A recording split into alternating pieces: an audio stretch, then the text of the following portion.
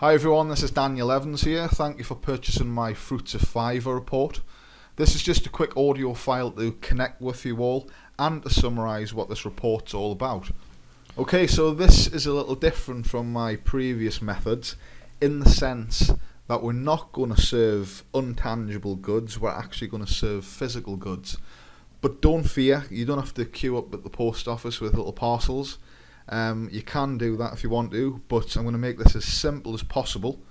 And the way you're going to do this is you're going to send out physical goods, light physical goods that fit into an envelope that you can easily post through a post box. Okay, so hopefully that's put your mind at rest a little.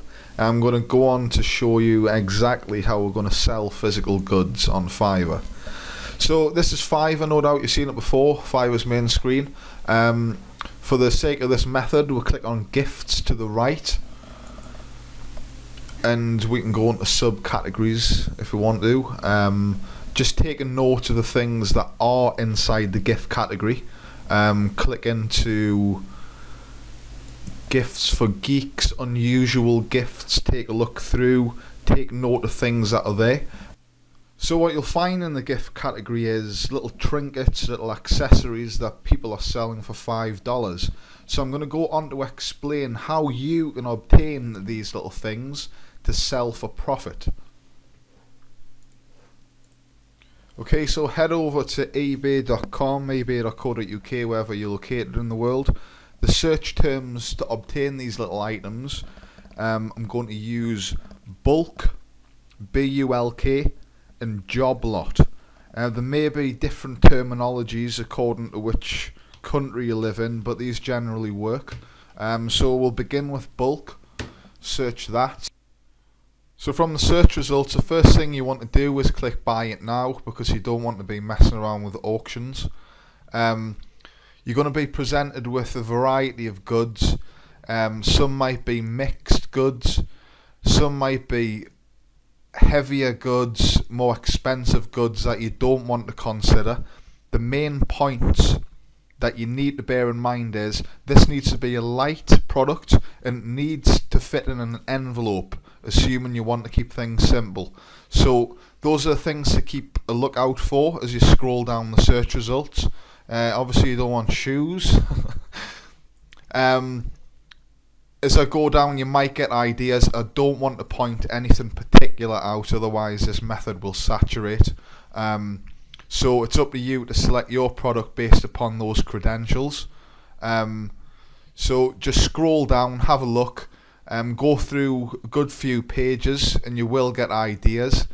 As you do get ideas, you might wish to search for that particular thing to see if there's any more options, to see if you can buy quantities, lesser quantities, to lower your risk, just in case you don't want to jump in the deep end before you purchase a bulk load of products before you sell on Fiverr. Like I said, the other search term is job lot. That's G-O-B-L-O-T. So we'll do that without the hash, and that'll give a different set of results, obviously for the people who have used the title job lot. Again, there's going to be a load of heavier items, so you do need to have a look. Another point that you need to consider is you need to sell the same type of product. You don't want like a mix of a whole lot of different products. You need a single product, like take the lighters there for instance. I'm not suggesting that you sell lighters by any means, but that's one single type of product that you could sell on Fiverr. I am offering a lighter for $5. So again, scroll through the pages, see what's available. It's up to you. You need to pick something either unique or something that's currently selling on Fiverr. There's two ways to approach it. You can bring something new to the table, or you can play safe by selling something that's already selling. I do realise there's a load of bulkier goods here in the example, but I've deliberately avoided digging into the subsequent pages as not to give people ideas, because the method will saturate as mentioned. So what you need to do is dig through all the other pages, and you will find all the smaller, lighter items which you can sell using this method. Okay, so the prices you want to look out for are something that you can make at least $3 profit on. So bear that in mind as you're going through the products on eBay. You need to bear in mind that it's light, it can be posted in an envelope, and it needs to sell for $3 as mentioned. So once you've found the product that you want to sell, purchase the product, wait for it to arrive so that you have the product in stock to be able to send it out when someone places an order with you on Fiverr.com.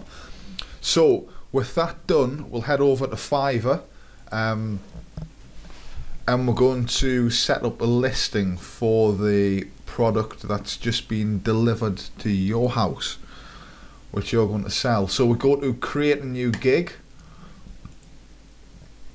from the seller menu. I will send you X, where X is your product, for $5. It need be as simple as that. I mean, you can even put in some adjectives and awesome. I will send you an awesome X for $5. In the description, obviously, you'll type out what the product is, and you could type in features of the product, why it'll benefit the person who purchases the product, etc. Instructions to buyer is obviously you'll require their postal address or whatever postal address they want to send it to, assuming it might be a gift for someone. So that's what you do there. Next, you put tags in. Those would reflect what the product is. Just type in lighter if it happens to be a lighter. Obviously it's not going to be a lighter, but that's just an example. Maximum days to complete. There's several options for this. I suggest you consult the guide that's included in this package. Normally you'd stake 7 days just to be safe, but if you are sending worldwide, if you've decided to offer that option, you might wish to state as much as 21 days. It's really up to you. Add an image. This is mandatory. You do need to add an image because you need to show what the person's going to be purchasing, and that's more or less it. Once you're done, obviously click save, and then you'll go live with your gig, and then it's a case of just waiting for orders to come in, answering queries, etc.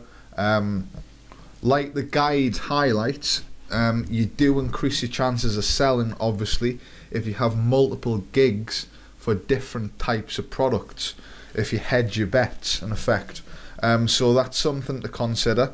Don't be disheartened if your first item doesn't sell, your first type of item, because there's always other avenues to explore. And like I say, I do recommend that you explore multiple listings with multiple products, because that's what the most successful Fiverr sellers are doing with tangible goods. So with that covered, that's more or less it. Please do consult the guide if you haven't already, because that does cover some additional points. And that's more or less it. If you have any questions, I can be contacted at admin@webcoredesign.co.uk.